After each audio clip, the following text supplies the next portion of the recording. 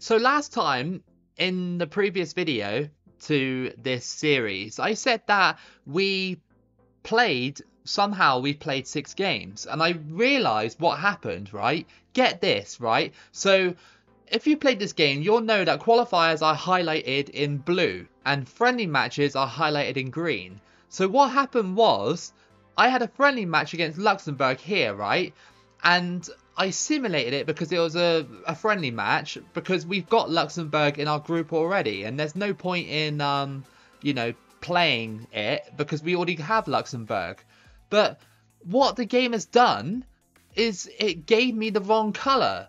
This wasn't an international friendly, this was a qualifier, but it's somehow like glitched out because look, if I go deeper into the run, this match is now, we have Bulgaria, and then we have Ukraine, and then we have Russia again, and then we have Bulgaria again, so that's 4, but where are the 5th matches? Look, there's a friendly against Malta there. The draw happens there. So qualification will be over. So the game glitched out and actually told me it was a friendly match. Even though it wasn't a friendly match, it was a qualifier match. And guess what happened? We drew 1-1. That is absolute BS. I simulated it because I thought it'd just be a random friendly match. And it gave me that result when it was actually a qualifier. Because we played 6 games. Look, if you have a look at the table, if I look at it in depth right now, we played 6 games. We definitely did not play 6 games on the last video. I've never had that before in a 2014 World Cup run. So I guess this video is just going to be the 4 matches we got left. Alright then, so we just need to win our last few matches in order to qualify. We can't afford to drop any more games, and we haven't played Bulgaria yet, so they're a bit of a mystery to me on this. Are they going to play well, or are they going to be frustrating, or are they going to be a walk in the park? Eremenko still got it here. Behind Tanio. Great goal, and that is going to be 1-0 to Finland. What a start this is to the video. Luxembourg have equalised against Russia, so that's good. It pins Russia back. Let's hope that Luxembourg can get a good result against them, and hopefully we'll go through and qualify with no issues. It's good play. Here comes Bulgaria, and oh, that was lucky that wasn't a penalty. Over the top, Marquinhos. Okay, that doesn't sound Bulgarian in the slightest, but okay. Crossed in, punched away. Good punch, by the way. That was actually one of the best times to use a punch. He actually punched it to a correct player there. Go on. Through ball. Eremenko. The good save. Go on. Oh, come on. What was that? So, as long as... Oh my goodness, that was close. And they almost scored again. Like, that was so close. Unbelievably close there. They hit the post because my defenders didn't want to deal with it, and they almost put it in from the rebound. Oh no, Russia are beating Luxembourg 5-1. When did that happen? That score update did not come up for ages. And then it was like, hey, 5-1 now. It's like, come on. Bad pass there by Bulgaria over the top. And it's cut out. Really has not been a good game in terms of action. It's only been a few chances. Come on, blow the whistle, referee. Come on, it's been the 90th minute for like 6 minutes. Come on, blow the whistle, ref. Go away, Bulgaria. And they just keep giving Bulgaria fouls all the time. And now they have a free kick on the edge of the box on the wing. It's crossed in, punched. Get rid of it. Oh my goodness. Like, the game really wants me to bottle this, and they... Oh my goodness, I cannot believe that. The referees did not stop play. They didn't call for full time, and then he scored in the 90th minute. Look at this gap in the middle there. I was powerless to stop that, and that is disastrous. What a disaster for Finland. What a disaster. Like, bottling that is just incredible work. The referees did not stop play. It was full time. The 90th minute was on the screen for way longer than it should have been. So we got our next match against Ukraine away from home. Not looking forward to this. I'm really not. We bottled it against Bulgaria. We should have won and pulled away at the top of the standings. Like, miles. We've got 3 games left. Ukraine, Russia, and Bulgaria again. We need to get 2 wins out of 3 to secure qualification. Just trying to find space and time. Oh, that would have been a good idea, but no, we just couldn't get the shot off. Over the top. Headed away by Finland. Tackle, but it went straight back to Ukraine. What is that all about? Ukraine in the box. Oh, this is not good. And it's just cleared, thankfully. And they got it back. And it's cleared again. Come on. Get rid of it when you need to. Trying to defend against Ukraine is a nightmare. It's an absolute nightmare. Free kick to Finland. Is there a chance here? I'm going to try and bend it in if I can. Eremenko. It just went in. It's just gone in. Eremenko has scored a free kick and it's 1-0. How did that just go in? Like, I barely score free kicks on this game and he just curled it in. Wow, what a free kick. And that is 1-0 to Finland. That is definitely what we needed. What a free kick that was. So it's half time and thanks to Eremenko, it is 1-0. That free kick was really good. I didn't even expect that to fly into the back of the net, especially away from home against Ukraine. And it was quite a fair distance out as well. It wasn't like right on the edge of the box. It was like quite far away. So yeah, it was a very good free kick. Over the top by Ukraine, Eremenko. Just a weak header into the box. They haven't done an awful lot and I intend to keep it that way. It's a good ball. And Ukraine hit the side netting. Okay. Come on. Let's not bottle this like we did against Bulgaria. My players are so tired now. Because some of these games are literally like back to back. So you'll play, I don't know, I played Bulgaria. And then 3 days later, I've got to play Ukraine. Which is just like, I get it, you know, that's the format and everything. But it's just like, I'm not going to play sort of substitutes and reserves against Ukraine. I'm not doing it. Finland, you need to hold on this time. You cannot bottle this one. Do not make it closer than it needs to be on the final couple of days of qualifying. There we go. Finally, he blows the whistle after like, I don't know, 6 minutes added time. And we won against Ukraine 1-0. That's a huge step towards World Cup qualification with only 2 games remaining. Should be still top of the group, I think. Alright, so it will come down to the Russia game. They are 2 points behind us. If we lose against them, then we'll have to go through via the playoffs.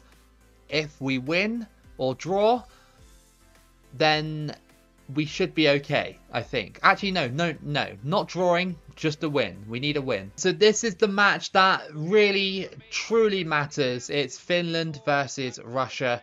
If we beat them, we'll qualify. If we lose, then we have to rely on the final day and hope they lose on the final day. And I'm not sure who they have on the final day as well.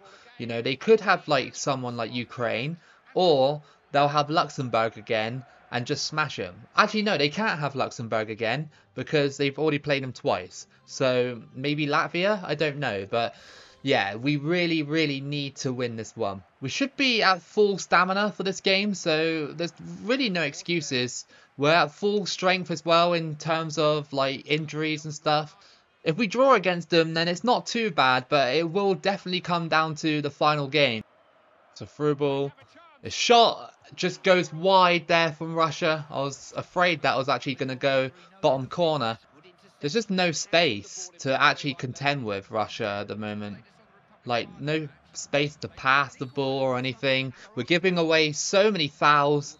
I don't know if this is going to go our way. Over the top. What a ball. Can we capitalise on this chance? No, not quite. Hang on. Oh, what a save by the Russian keeper. How on earth did he save that? The rebound shot came off here. I don't think he knew too much about it. It was a hell of a save. Lampy. He got it here, and it's offside. Again, every single time we push forward, it's either offside or a block. Why do players stray offside so much on this game? I don't think I've ever played a FIFA game where players stray offside as much as the 2014 World Cup game. Pukki. He somehow managed to run around the Russian defence here. This is a bit of a weird run, and that was a hell of a save. And I went down in the box, no penalty either. Pukki.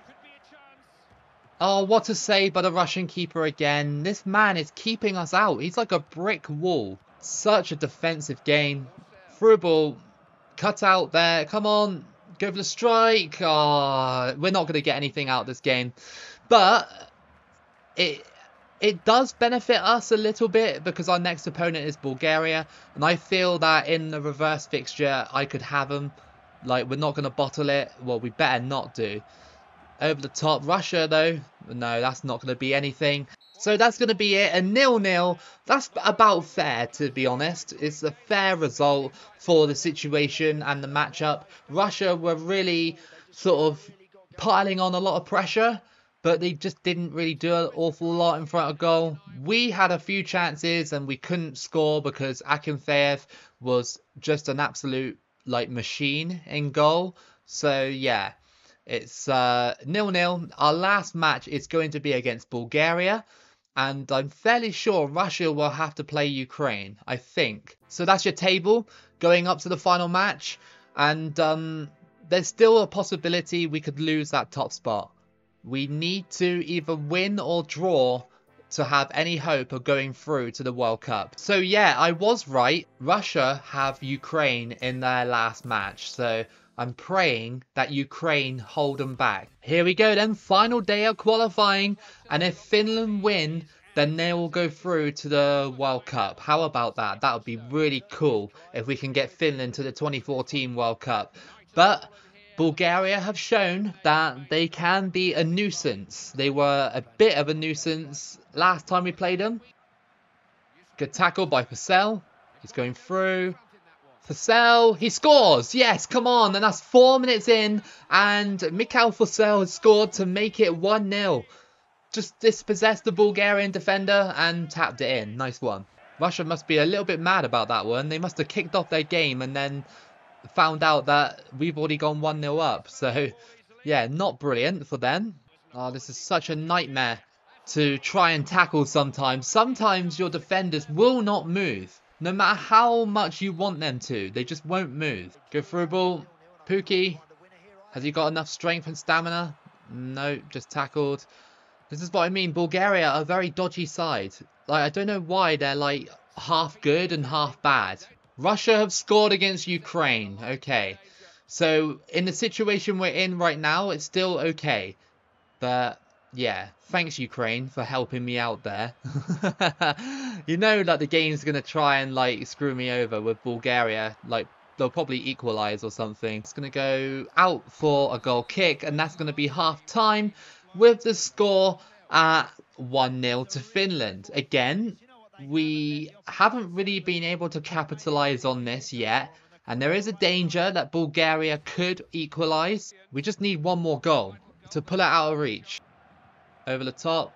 No, not happening. I don't think we're going to get the second goal.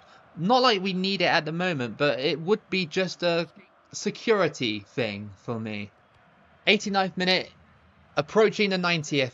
Is there anything in store for Bulgaria? I hope not. It's only 1 minute of added. All we need to do is boot it down the field. And that's what we're exactly going to do. I'm not going to bottle this. And we're going to the World Cup. Come on. We're going to the World Cup with Finland. We had to battle hard at the end for that because Russia were on our tails for most of the campaign, to be honest. And don't forget, they beat us in the first video as well. And they made it look quite easy. So Finland come out on top with the automatic qualification into 2014. Russia will have to go through via the playoffs. And yeah, that's good. That's awesome. Well done, Finland. That's your final table. We had 23 points. Russia with 21. Ukraine with 15. Bulgaria with 14. Latvia with 12. And Luxembourg with 1. We are here at the draw for the World Cup. So let's draw the teams. Okay, so Q8 is our first draw into Group C.